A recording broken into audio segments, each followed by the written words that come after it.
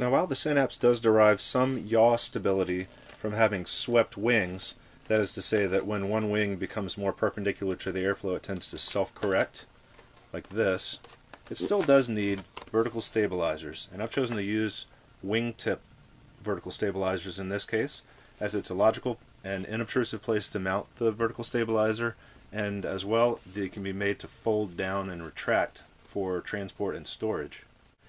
The actual size of the vertical stabilizers is subject to some pretty in-depth science, and I don't pretend to make that in-depth analysis here, except to say that I like mine a little bit on the larger side for improved stability and through the whole flight envelope, fast and low speeds, in stalls, and to help prevent spins and so forth. So my recommendation is to use a surface area of the vertical stabilizers that's at least as large as the side surface of your fuselage forward of your center of gravity. The center of gravity is approximately here, and so you'll note that there's more vertical surface of the fuselage forward of that center of gravity than there is behind that center of gravity.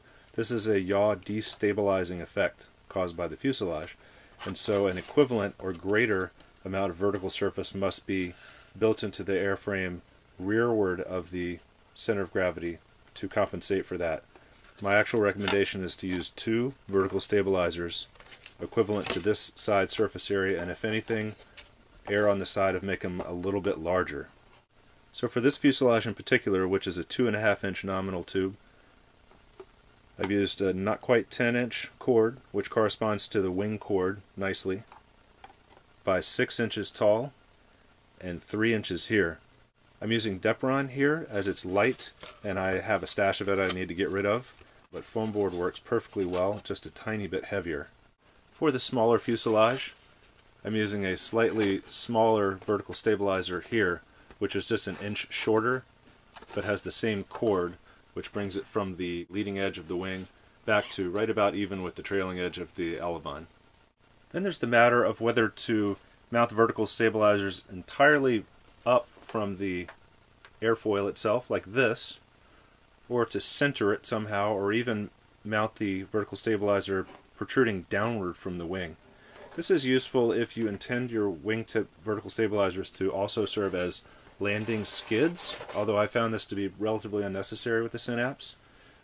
But if you have landing gear and you wish to configure the vertical stabilizers to hit the ground before the prop hits the ground, and therefore prevent prop strikes under any circumstances, this might be a useful feature for you. Otherwise, it's probably simpler to use upward facing vertical stabilizers, as well as it allows them to be foldable like this. It can be useful to pre-finish your wingtips with some duct tape or some packing tape, as it can tend to sort of peel up the paper along the edges with repeated use. In either of those wingtip designs, it can be useful to put a gift card or a piece of plastic.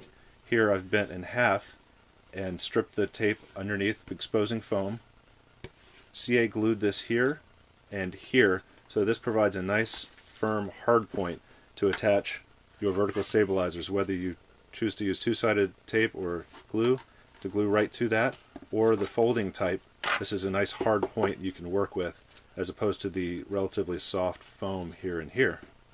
This Depron vertical stabilizer is adhered directly to this gift card, glued to the end of the wingtip with the Scotch 3M foam mounting tape, and it is incredibly secure. In fact, you'll see that it actually breaks the Depron before the tape gives way. But this can be removed and replaced with a different wingtip should you ever damage it or desire a different configuration of your vertical stabilizer. The folding vertical stabilizer is actually quite a bit easier than you might think. Just take your wingtip, with or without the reinforced duct tape on the edge, and place another piece of duct tape half on and half off of the wingtip like that. Place it on a flat surface like that, and then your vertical stabilizer, line up the leading edge with the wing like this in a vertical position, maybe slightly bent outward, and then press it down to engage the tape. Then just fold it down flat to get it fully stuck, and that way when you fold it up against the wingtip it'll make a nice tight joint out here like that. Having taped the outside, go ahead and open up the joint and then finish that exposed adhesive with a thin piece of tape there, just so it doesn't get all gummy and crappy. Next you'll need some Velcro. I recommend using the hook fasteners on the wing itself and the loop as just a strip here. This is self-adhesive, this is sew-on, which means there's no adhesive or any backing to it. It's just a piece of fabric with the loops. Place a square inch here securely on the upper surface of the wing, about a third to half of the way back. I like to do it at or slightly behind the highest camber of the wing. And then you can fold up your vertical stabilizer in the correct position and use a utility knife or a hobby knife to make an incision right through the vertical stabilizer, the same width as the Velcro or slightly wider. That will allow you to thread this through across the side, what will be the side when this is folded up, and then place another piece of hook Velcro here. If you have any questions about the security of this, I recommend exposing the foam and gluing it right to the foam. If you're not flying in very hot or very cold temperatures, oftentimes you can just stick it right to the tape, but be advised, make sure this is secure. In the folding wing tip method, do note that this Velcro is subject to abrasion on landings if you don't keep your wings perfectly level. Therefore, you may consider putting some tape or other protection across the surface of that. But of course, if your Velcro gets worn, you can just take this piece out, throw it away, and then replace it with a fresh piece. In its folded position, the vertical stabilizer looks like this. And then to deploy the wingtip, just fold it up firmly against the wingtip like that, press down on the Velcro, test it, and you'll be good to fly.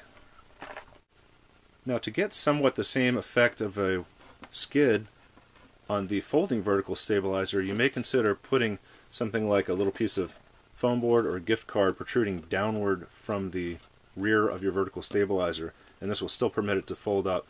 However, learn from my mistake to reinforce this area, as with repeated landing stress, it can cause it to weaken, and this actually broke in flight, not on landing, but I'm sure the damage occurred from excessive side stress on this, causing a crack, and then it broke right off. Fortunately, the plane still flew just fine and landed with that, so I did have ample vertical stabilizer surface, even minus that section.